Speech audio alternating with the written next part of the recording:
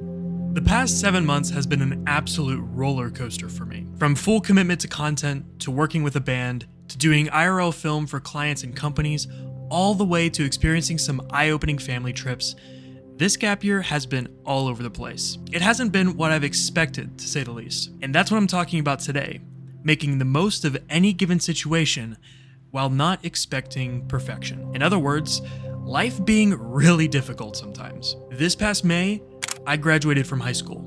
Although my senior year was one to remember, I was so ready to be done because I was taking a gap year off of school to pursue content. And that was my plan A, whole 14 months of near uninterrupted focus to content creation. However, things didn't go according to plan. I was forced to take all of November off due to how much stuff I had going on. I had to focus on one of my relationships because of some interesting circumstances. I have gotten insane opportunities this year that I couldn't account for beforehand. I've been spending time bettering myself physically, mentally, and spiritually. I've been working with a former teacher and his band to set him up for success. I had no idea that I would be doing that. Life threw me cards that I didn't expect to have, but they were good cards. And I'm glad I did all of these things despite the time it took. I have no idea if you're religious or not, but for me personally, I'm a Christian, so I believe that God is putting me through his plan A, but he is still recognizing my plan A. My plan A is not a plan B to him, rather two plan A's that are a bit different from each other. And I firmly believe that everyone can agree with this fact.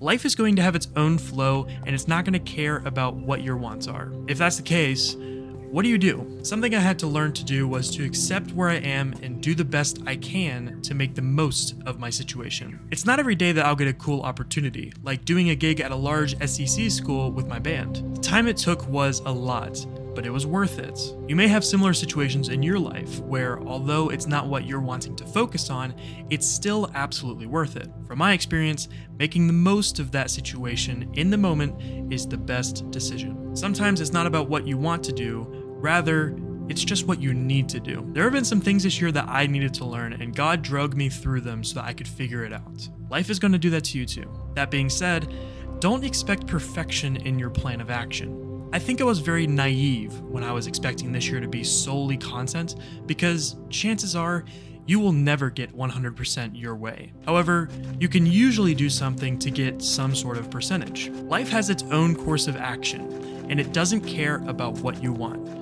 So do your best to get something out of wherever life leads you to the original plan you had. Lastly, don't expect perfection in yourself. You need to understand that everyone is human, and even you are going to make mistakes. Our efficiency, just like a machine because of friction, will never be 100% efficient. Above all else, make sure you give yourself the grace, forgiveness, and patience that your brain and body requires and deserves. If you enjoyed this video or it helped you out in any way, make sure to subscribe and like the video. I've got some other crazy stories and topics coming soon, but in the meantime, here's a video on my literal life-changing trip I took this past summer. Thanks for watching.